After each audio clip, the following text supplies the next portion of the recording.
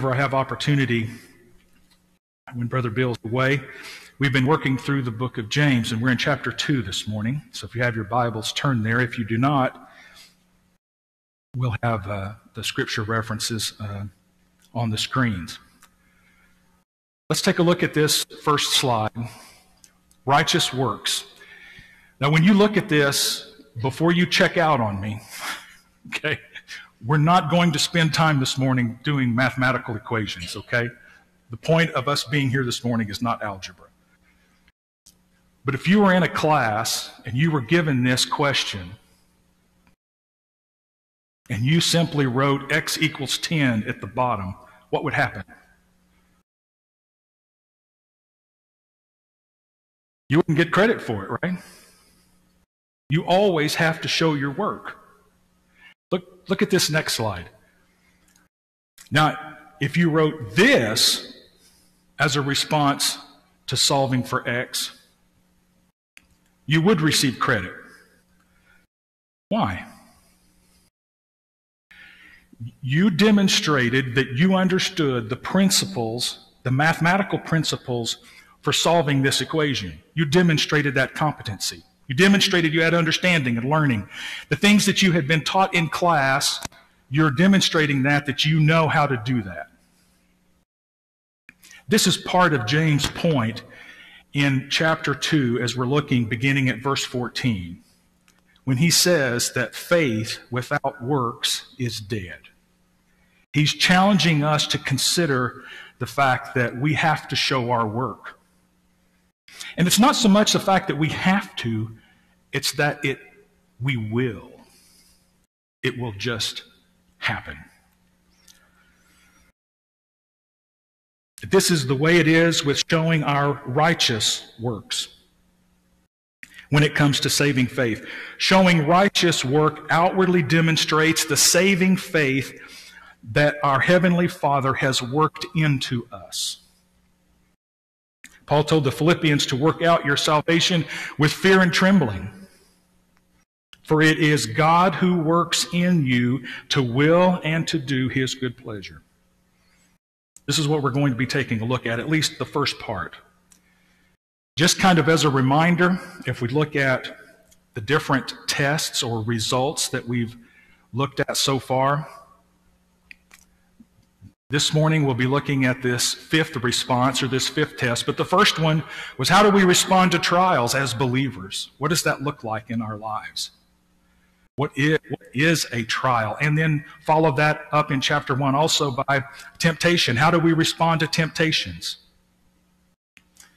And then when we hear the truth of God's Word, what does that look like in a believer's life? And then a few weeks back, we looked at impartial love or favoritism in the church. And now we're looking at this topic of righteous works.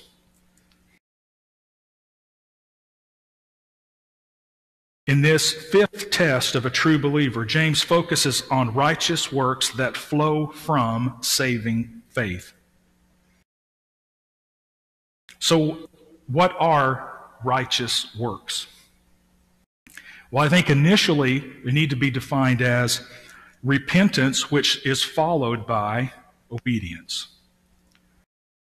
Being a believer in Jesus Christ means not only that we repent of our sin and that we trust in Him as our Savior, but it means that we do the things that He has told us to do. Righteous acts are an outworking of our faith. The truth that James emphasizes in this text is that whatever we do reveals who we are. We've heard several times Brother Bill talk to us about the pressures of life that come, and when we're squeezed and when we're put in situations that are difficult, who we really are inside is what comes out. It's what's demonstrated. And James isn't talking about a belief or intentions. He's talking about foundational belief and actions of saving faith. So we're going to take a look at this response or this test of righteous works in two different headings in this particular content. So James deals with this idea and introduces this idea of our response to righteous works. And the first is a false faith. He also calls this a dead faith, and we'll look at this in three different parts as we move through verses 14 to 20. So let's look at this passage again that we read.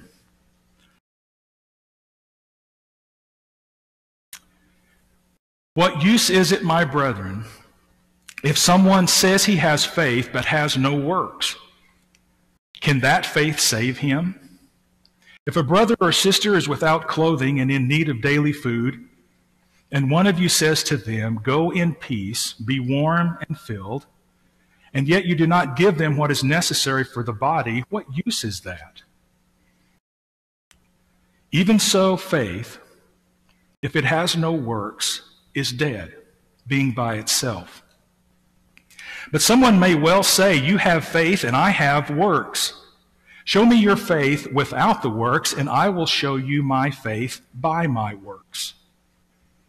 You believe that God is one, you do well. The demons also believe and shudder. But are you willing to recognize, you foolish fellow, that faith without works is useless? Here again we see James just hitting head on. He doesn't skirt around any issue, doesn't take anything kind of half-heartedly or casually. He just assaults this head on. Jesus repeatedly emphasized in the Gospels and this basic truth that just an intellectual assent, just an understanding, or just a saying that we understand is not divine truth. It does not bring forth salvation. In Matthew chapter 7, beginning in verse 16, grapes are gathered from thorn bushes, nor figs from thistles, are they? So every good tree bears good fruit, but the bad tree bears bad fruit. A good tree cannot produce bad fruit, nor a bad tree produce good fruit. Every tree that does not bear good fruit is cut down and thrown into the fire. So then you will know them by their fruits.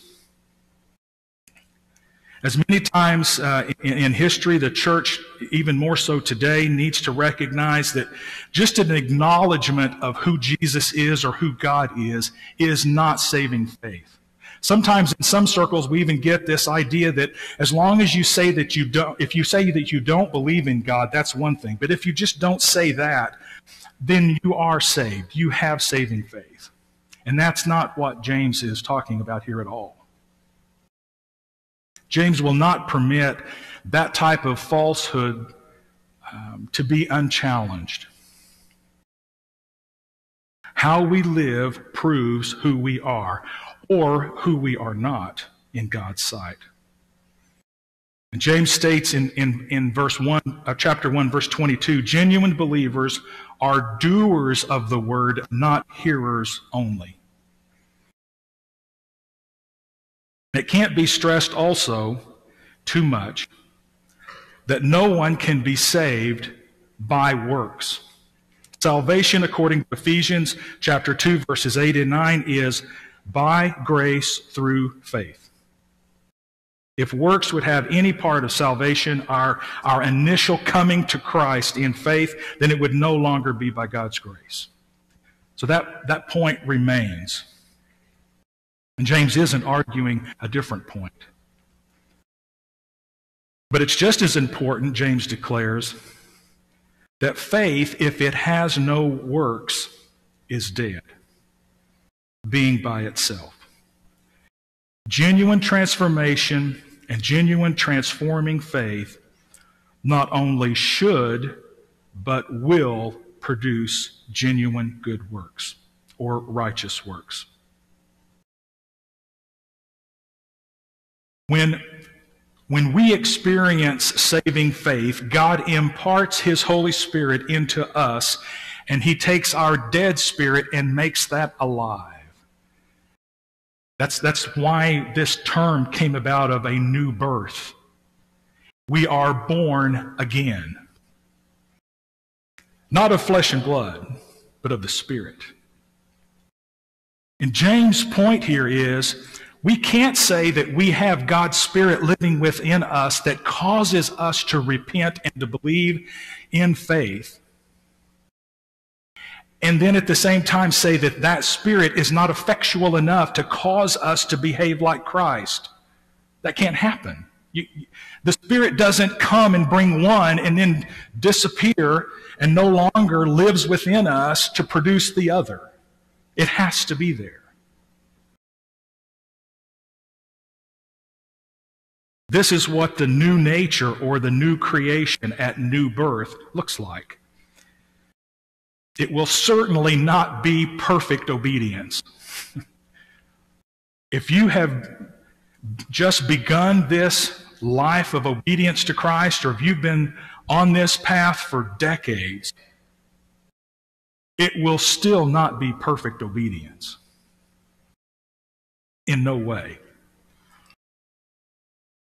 But as God's Spirit that's imparted to us, giving us the ability to repent and to believe, to confess our sin, is the exact same Spirit that's going to cause us and work in us to begin looking like Christ, to begin acting like Christ. And that's James' point. In 2 Corinthians chapter 5, verse 17, therefore, if anyone is in Christ, he is a new creation. The old has passed away. Behold, the new has come. And James kind of works through this in three different perspectives, if you will. One is an empty confession in verse 14. Again, he says, what use is it, my brethren, if someone says he has faith but has no works? Can that faith save him? The key to understanding this section lies right here in this first part of this verse. What use is it, my brethren? Again, we see this heart of love and compassion that James has for these readers. If someone says he has faith but has no works, can that faith save him? We're not talking about someone that actually does have this faith. He says specifically if someone says that he has this faith, but then doesn't live like Christ. Can that faith save him? If it could, then that means we don't need Christ's death on the cross in order to come to him initially in what we would call, I may have to get that other mic. We'll try this for just a little bit. If the works would save me, then me coming to Christ initially, repenting of my sin, seeing the cross for what it is, that he died for me, understanding for the first time in my life what that love looks like. If the works would save me, then I don't need that. I don't need the cross. And the way that James poses this question is, it demands a negative response. No, it cannot. In Romans chapter 2, Paul says, he will render to each one according to his works. To those who by patience and well-doing seek for glory and honor and immorality, he will grant eternal life. But for those who are self-seeking and do not obey the truth, but obey righteousness, there will be wrath and fury. Next slide. There will be tribulation and distress for every human being who does evil, the Jew first and also the Greek, but glory, honor, and peace for everyone who does good, the Jew first and also the Greek. For it is not the hearer of the law who are righteous before God, but the doers of the law who will be justified. For when Gentiles who do not have the law by nature do what the law requires, they are a law unto themselves, even though they don't have the law.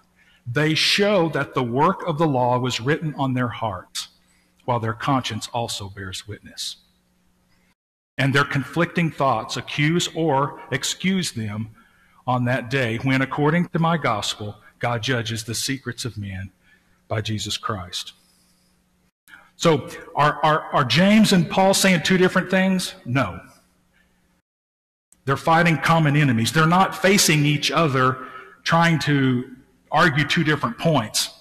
So here we have Paul who's opposing works righteousness and legalism, and we have James opposing something that might be an easy believism. I just have to say that I believe, and therefore I believe. Here we have saving faith and righteous works that are at the core of both. So these aren't antagonistic one to another. Paul opposes works righteous legalism, and James opposes easy believism. In John chapter 5, we see, "Do not marvel at this," Jesus said, "for an hour is coming in which all who are in the tombs will hear his voice and will come forth." Does that even cause you to want to shout? Does that stir up anything in you? Oh my goodness. The tombs will hear his voice. There will come forth those who did good deeds to resurrection of life, to those who committed evil deeds to a resurrection of judgment. Paul describes here in the clearest possible way, and we referenced this just a little bit earlier in Ephesians chapters 2, verses 8 and 9. So after declaring, "For by grace you have been saved through faith, not of yourselves, it is a gift of God, not as a result of works, so that no one may boast," he follows that up immediately. "For we are his workmanship, created in Christ Jesus for good works, which God prepared beforehand that we should walk in them." There is true salvation where sovereign grace reaches down to regenerate, to transform. And God will create in the spirit of that person new longings to forsake sin and self. And I don't know what your experience was, but I grew up in church, and as soon as I got out of high school, that was it for me. Now, I would have told you that I was a believer. But if you took any of these concepts and applied them to my life, you would have seen very clearly that I was not. Why? I didn't live that way. I didn't live like Christ. I didn't live under his lordship. I did whatever I wanted to do, whatever I thought was right in my own eyes.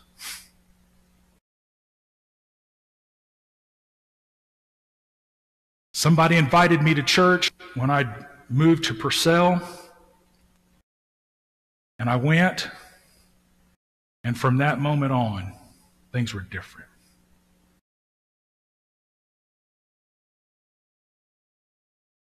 From that moment on, I desired to be with the people of God. I desired to sing. And Josh will tell you, I'm not a singer. Okay. But I desired to sing praises to God. All of a sudden, I started studying his word.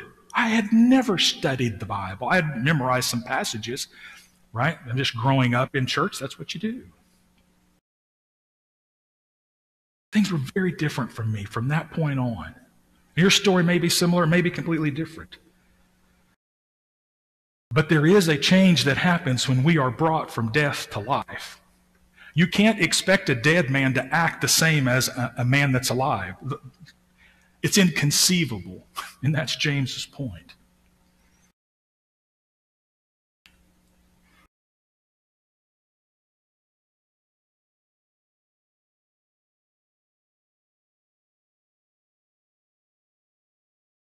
In this example and in others, this idea is continued on here in chapter 2, in verse 15. His second point is faith without works is like compassionate words without actions. And here in verses 15 to 17, he says, "If a brother or sister is without clothing and in need of daily food, and one of you says to them, "Go in peace, be warm and be filled," and yet you do not give them what is necessary for their body, what use is that? Even so, faith, if it has no works, is dead, being by itself. Seeing, and this passage speaks of a couple of things. One is, it's a brother or sister. So this is a person that is of faith, right? This is a brother or sister. And they're without clothing and in need of daily food. This isn't something that just kind of come up all of a sudden. This is something that's more known. There's someone here that needs help with daily food and clothing. And he asked the question, if you say to them, "Go in peace, be warm and be filled," but you do not give them what is necessary for their body, what use is that? I can say that I have saving faith. I can say to a person, "Be warm and be filled." What does the Spirit of God cause me to do? It causes me to look like Christ. Christ didn't look at the hillside of the multitudes that were without a sheep without a shepherd. And he didn't say, "Oh, those poor, lonely people." That's not. He felt for them. He had compassion on them. And then what did he do? He died for them. He died for all those who believe.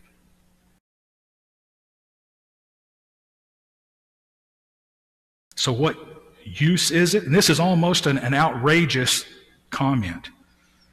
To say, "Go and be filled," when I have the means to help you to be warm. I have the means to help you to have food. And yet I say, "God's blessing be upon you. May you be filled and may you be warm."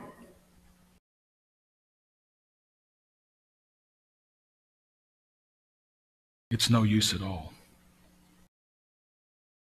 Just as professed compassion without kindness is phony, so also is faith, which has nothing more than empty claims.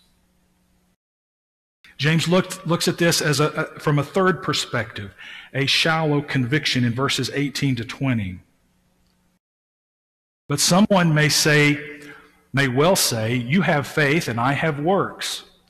Show me your faith without the works, and I will show you my faith by my works. You believe that God is one, you do well. The demons also believe and shudder.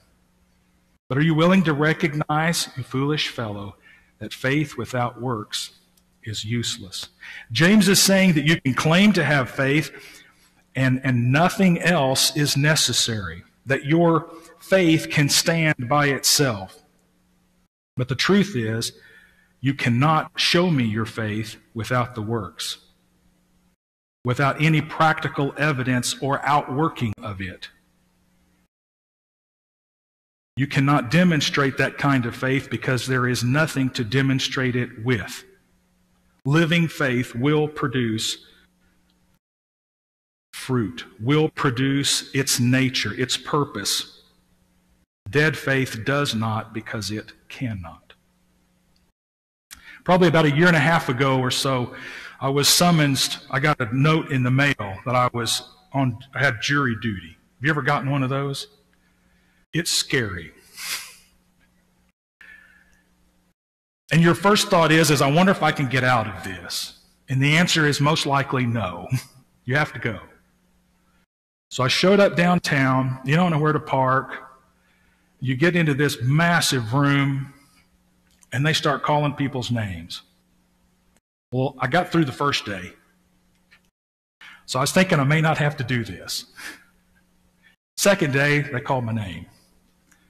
Walk us upstairs, escort us into a courtroom where people are standing there, and they begin asking us questions.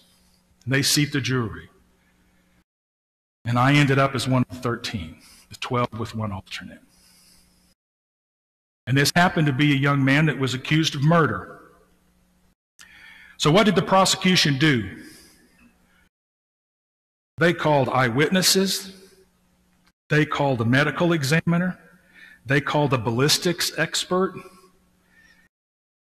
They brought in evidence, video evidence, physical evidence. They even brought in a person that had overheard this young man confessing to the murder. So what did the defense do? They didn't call any witnesses. And there wasn't very much cross-examination that happened at all. So when we began to deliberate, what were we looking for? Were we looking for the fact that somebody said they did something or said they didn't do something? We were looking for proof. We were combing the cell phone records that had been presented to us. We were reviewing and looking at our notes on the testimonies that had been given.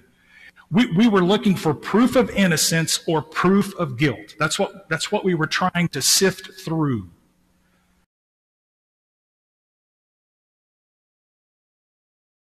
Here James tells us, I will show you my faith by my works. If you want to know that I've had a saving encounter with Jesus Christ, the one true living God, and that He has imparted His Spirit in me, if you want to show proof of that, it's going to be by how I live. If God has truly imparted His Spirit in me, I can live no other way. I may deny that for a time, and I may have times where I'm struggling with obedience or I'm struggling with sin, and there may be times when that happens. And we've already said it's not going to be perfect obedience at all. But nevertheless, it will be obedience. I will have to move down that path. Why? Because God's Spirit is living within me. I can't make that be any other way. For some of you that are older, have you looked back and caught yourself doing things that your parents did? Maybe even sometimes stuff that you said you wouldn't do when you grow up? Why do you do those things? It's because it's who you are. And regardless of whether it was how you were raised or just kind of a genetic thing, that's just who you are. And James is saying, I will show you my faith by my works. Now, just as a side note here, it is for that reason that just because you've had some type of a religious experience and you may have a specific date and time, that is not necessarily proof that you've received the Spirit of God in your life. I can have an experience and know a date and a time, and that doesn't mean that that's changed my life. The only certain proof of life lived after an experience is this proof of righteous works that James is talking about. A fruitless life is certain proof that that life does not belong to God. This life is unacceptable to God because it does not have His divine life within it.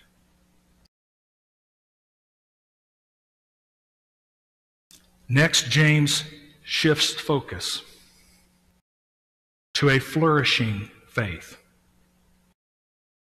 He contrasts this flourishing faith or living faith with what he has just described with false or dead faith. James gives living illustrations of living faith.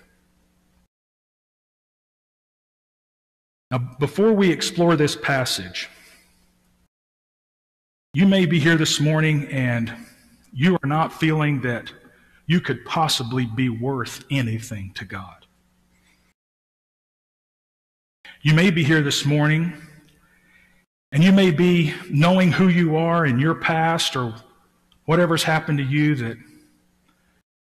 You don't see any way that God could use you in His plan at all. You might even be thinking, look how old I am. I mean, I'm too old. If we look at this passage, just look down there through verses 21 through 26. Who are the examples that James pulls out to demonstrate this flourishing, living faith? Just kind of look through there. Whose names come out? 1, Abraham. Who's the other one? Rahab. Now, before we get into this, just think through this. Who is Abraham? Well, we certainly know some of the amazing things that God accomplished in his life and through him. But he was also a worshiper of idols before God called him. Remember, he lied about his wife? He doubted God. He doubted God so much that when God expressed a proclamation of what was going to happen and what God was going to do through him, he literally laughed out loud. Like this, you got to be kidding. Rahab, she was a Gentile. The first part of her name was she was named after an Egyptian god, Ra. She was a prostitute. So before we even get into these two examples, regardless of where you are today, regardless of how worthy or unworthy you think you may be, regardless of how washed out you think you are, regardless of your past, regardless of your age, take courage. This living faith that is imparted to us through God's Spirit, who resides in us, will produce fruit. God will use you. I was told many, many years ago, if you will just be available, God will wear you out. Just be available. Let's take a look at this first example. Was not Abraham, our father, justified by works when he offered up Isaac, his son, on the altar? You see that faith was working in his works. As a result of the works, faith was perfected, and the scripture was fulfilled, which says, "And Abraham believed God, and it was reckoned to him as righteousness. And he was called the friend of God." You see that man is justified by works and not just faith alone. James was not contradicting the doctrine of salvation by faith. He was not dealing with the means of salvation, which is this first part where we initially are drawn to Christ and see the cross and understand that love and understand that sacrifice and that Jesus died for me. But rather, he's looking at its outcome, the evidence that it has genuinely occurred.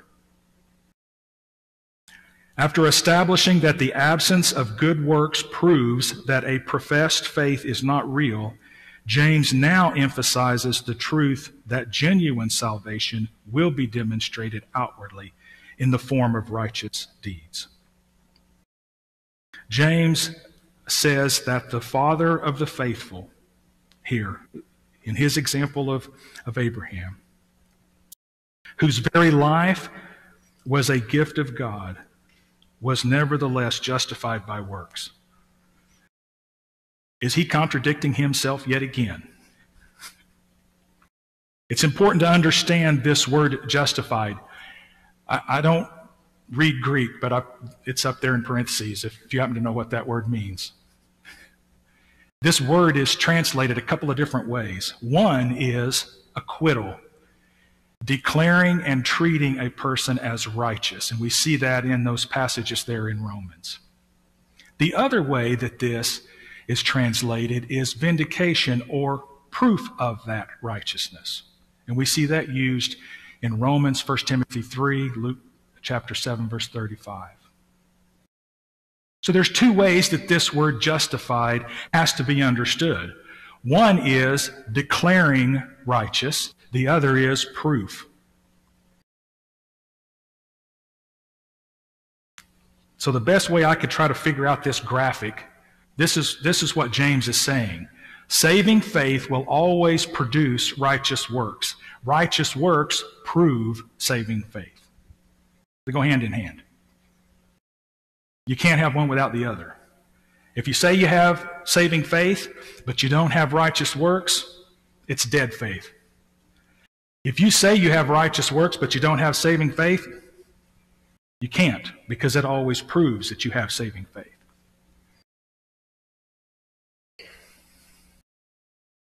It was when Abraham offered up Isaac, James says, that the whole world could perceive the reality of his faith. That is, it was genuine rather than counterfeit, obedient rather than deceptive, living rather than dead faith. When a man is justified before God, he will always prove that justification before others.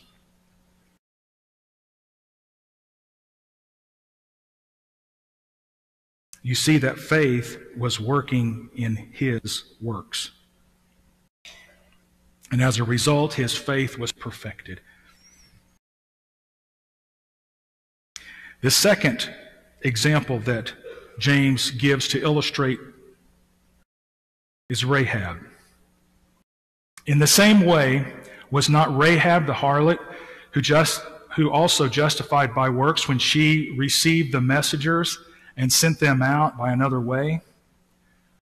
For just as the body without the spirit is dead, so also faith without works is dead. Verses 25 and 26. Rahab the harlot is listed with Abraham in the great gallery of the faithful in Hebrews chapter 11. Do you see how this is encouraging this morning? Certainly we have some topics that we need to work through and think through. And also, Rahab was in the human lineage of Jesus, being the great-grandmother of David. As reported in Joshua chapter 2, Rahab was an innkeeper in Jericho, and when Joshua and the men came into the city, she hid them. Lied to the officials, said they've gone out, you need to go with them. You should go chase them down. Soon as they were gone, she came back. She had a discussion with these guys, made a deal with them.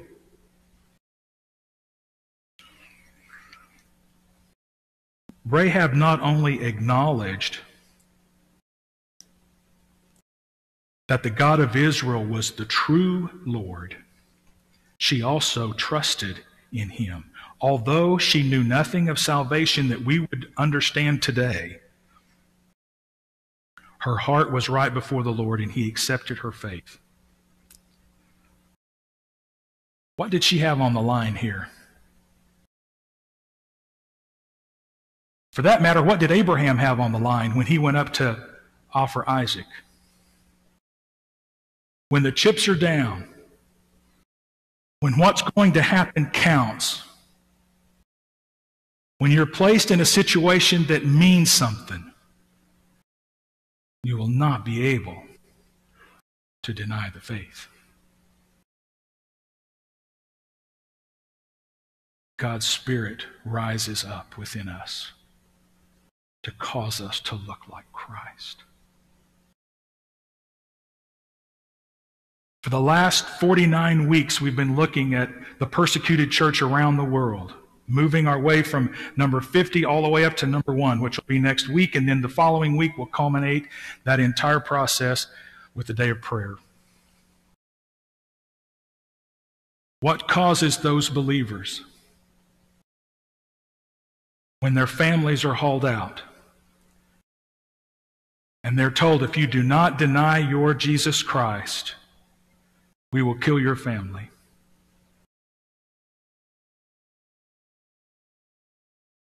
That's the part that they'll never, ever understand. We're studying on Sunday nights, right? Justification by faith alone. What caused Martin Luther to say, I cannot recant? I can't.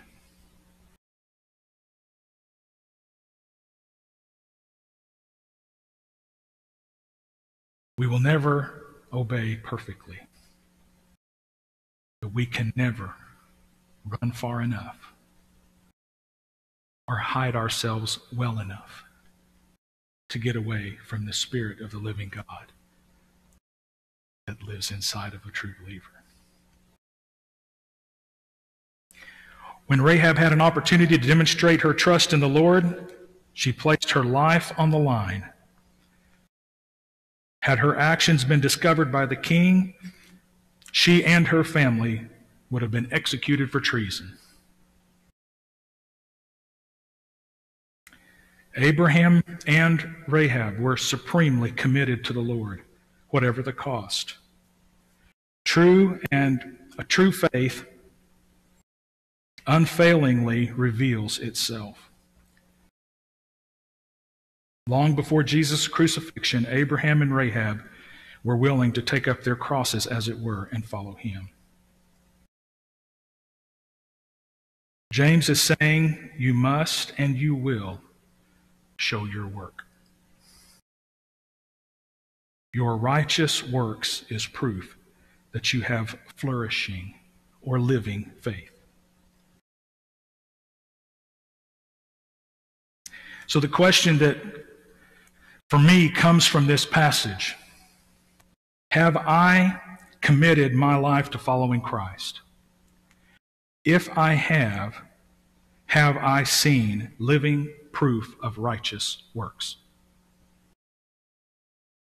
Not something that I have to try to fight and conjure up, because I promise you, we've seen this not too awful long in our Bible studies and in our Sunday school. If God wants you in Nineveh, where will you be? You will be in Nineveh. How you get there, you may have some say in the matter. Because he could have gone by boat, but he ended up going by a big fish who vomited him up on the shore at Nineveh. This isn't something that that I have to try to conjure up myself and work up and oh my goodness, this is an outworking of a desire that God's Spirit brings into the person's life. If you have not seen righteous works in your life, please consider the first righteous work of repentance and then submission to Christ's Lordship. Let's pray. Father, as we have taken a look at this passage, certainly not in depth, it calls to us. How will we respond to righteous works? Do we see them in our lives, being obedient to the call of Christ